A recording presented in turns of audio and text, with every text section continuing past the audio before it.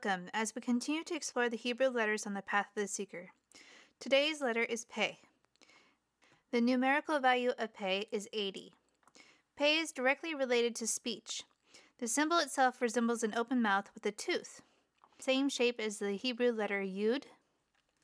Yud is associated with change.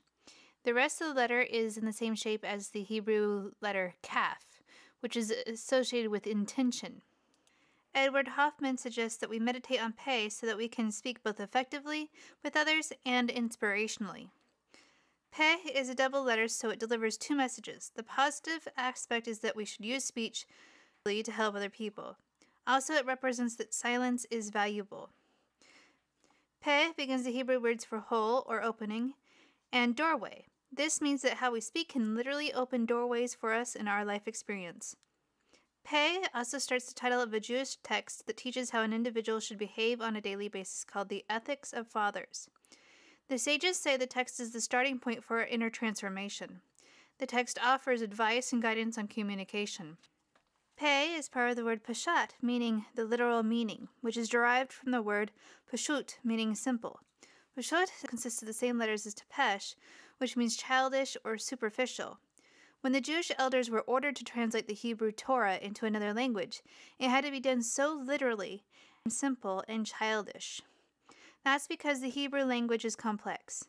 The complexity of the Hebrew language allows people to have a personal perception and interpretation of the Torah. This makes reading the Torah a meditative practice in and of itself. That's why they say that the Torah has 70 facets or faces. Also, it's important to note that at one point there were 70 scholars that actually determined what was in alignment with the Torah law and what was not. Another important term associated with Pei is the Yoruba traditional known as Talmud, which is also associated with the Torah. Daniela says that the Talmud is the female aspect of God's word, while the Torah, the written book, is the male aspect. In order to understand the Torah, a person must understand the Talmud. When the Torah is read without the wisdom of the Talmud, it lacks perspective. Whenever the Catholic Church attacked the Jews, they burned the Talmud in an attempt to repress the feminine aspect of the teaching. Well, it's that time again where you're going to get out your journals. You can click on the link in the description box below that will take you to my blog.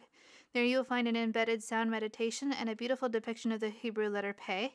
As you listen to the sound meditation, study this beautiful letter.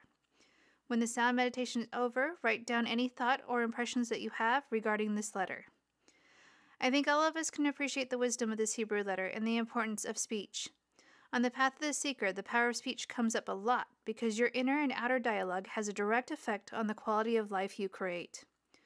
Our time together is at an end. Thank you, brave soul, for joining me on these adventures. Have a wonderful day.